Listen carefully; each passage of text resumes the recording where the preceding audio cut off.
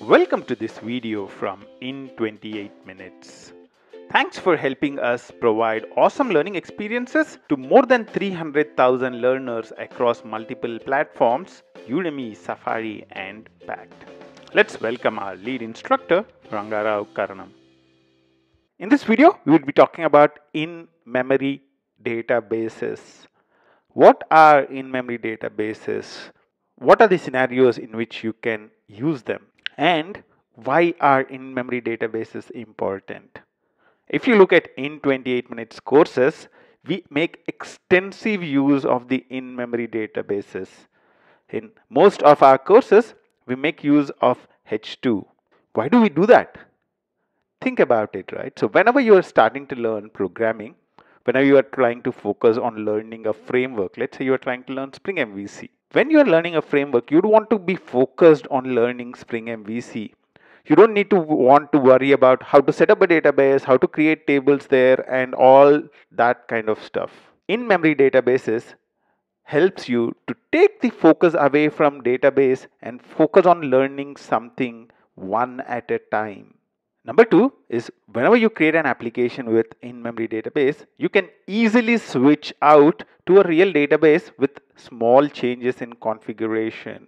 Number three, you use in-memory databases also in unit tests. Now, we were talking about why for a long time. Let's now take a step back and talk about what. What is an in-memory database?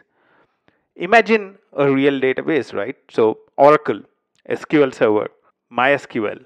What do you need to do to use them? The first thing you need to do is to install them. The second thing is to create the schemas.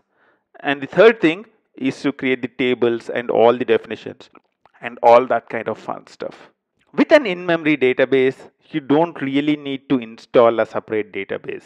The database lives inside the memory of the application you are running. So if you're running an application, then inside the memory of your application is where the database is. The database schema is created based on whatever configuration you give to the application. To the application, you can say, I want these tables to be created. Or if you're using JPA, then you can even automate saying, okay, look at the entities which are present and create the entire database automatically at application startup. Isn't that awesome? Because then you are completely focused on creating the application. Once you have a good prototype built out, then you can actually try and use a real database. So what is in-memory database? It's all about using your main memory, your application memory as the primary storage. You do not install a separate database as such. Why do you want to use in-memory database? In unit testing scenarios, you don't really want to depend on external resources like a database.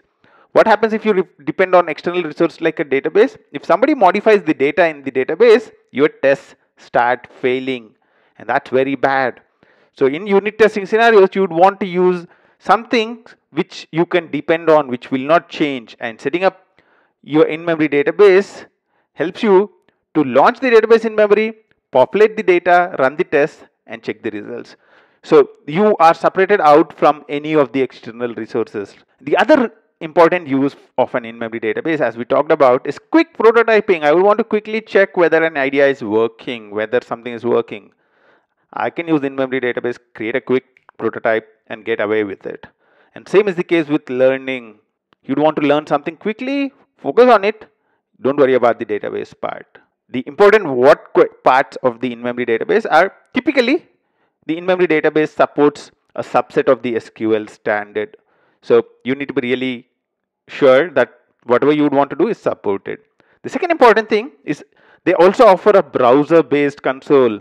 Once you launch up an application, what you can do is you can go through to the browser and you can actually use it. So for example, over here, I have a Spring Boot application, localhost 81, H2 console is the URL.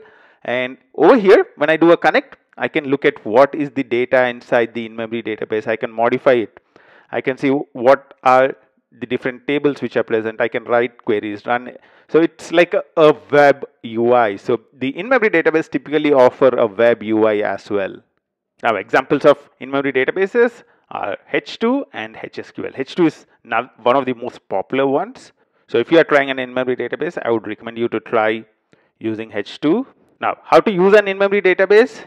The thing is, using an in-memory database is very, very easy. If you are using Spring Boot, then all that you need to do is go to start.spring.io, go to the Spring Initializer website, and you can add H2 as one of the dependencies for your application. Just type in H2 and you'd be able to add H2 as a dependency. Let's say I would want to use JPA web. So this would set up an initial application which would be using Spring MVC, connecting to JPA, connecting to H2 database, and it would configure everything that is needed automatically. If you want to manually use H2, then all that you need to do is add H2 dependency to your POM and configure your application to connect to the in-memory database. In this video, we talked about in-memory database. What is an in-memory database? What are the different options that you have? When do you use an in-memory database? And how do you set up a project with in-memory database? In 28 Minutes is providing awesome learning experiences to 300,000 learners across platforms like Udemy, Safari Online, and Pact. We have clocked million hours of learning in the last few months. The question is, what do you want to learn next? We are building solutions to help programmers at all levels. You can learn programming with our awesome courses on Java, Python, and JavaScript. You can learn full stack development with REST APIs and microservices with a wide range of frameworks like Spring Boot, Node.js, React, Angular, and Spring Cloud. We have 200 plus videos to help you start your journey from a programmer to a software architect. We have videos to help you learn frameworks, industry trends, including things like microservices. Learn the best practices in architecture, design, and code quality. Thanks for watching. Keep learning in 28 minutes.